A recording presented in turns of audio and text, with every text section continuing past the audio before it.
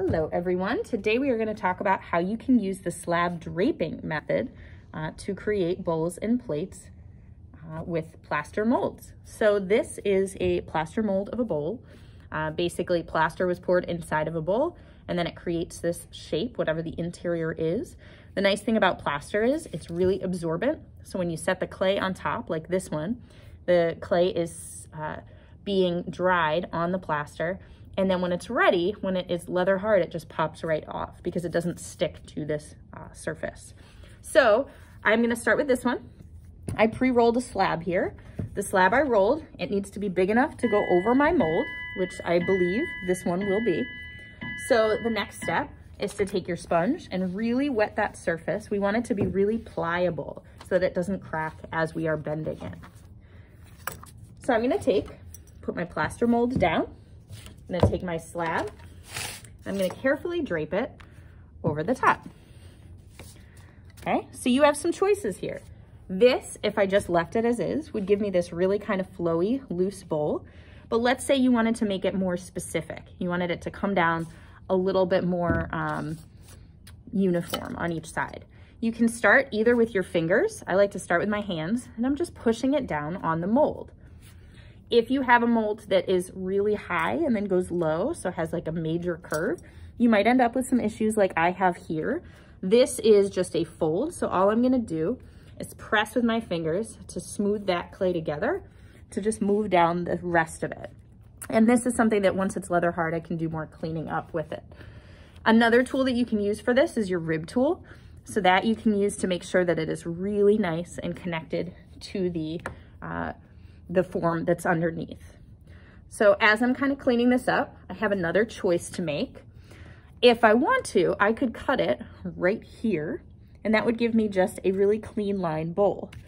I could also leave some of this if I wanted to have more of a flat rim at the top. So that's kind of up to you. I guess for the sake of this video, I'm going to draw a shape and see what I think. So maybe I'll leave a little bit of a curvy edge. It's something that when it's leather hard, you can always go back and do more cleaning up. If you like it, you can then cut it. If you don't like it, you can kind of erase it. I see a flat area here. I'm gonna go and make another curve. All right, so then all I'm simply doing is cutting out the rim the way I like it. And then I'm gonna set this aside and wait for it to get leather hard. Okay, here we go, putting it aside. Here's my magic. I have one that is leather hard. So this one has been sitting for a while. I put it in front of the fan. I know it's ready to come off because it lifts pretty easily. This is a plate instead of a bowl. So I'll show you what the other side looks like. Please know that if you'd like to, because the plates have less of a foot than most traditional plates have, you could easily go roll a coil, slip and score this on, and smooth it down in to create a more interesting form or a more elevated form. I'm gonna skip that part though. So I'm gonna take this off very carefully. And you see that on the inside, I have a plate. I have a little bit extra that I still need to cut off if I want it to come and end right at this edge, the natural lip that exists on my mold.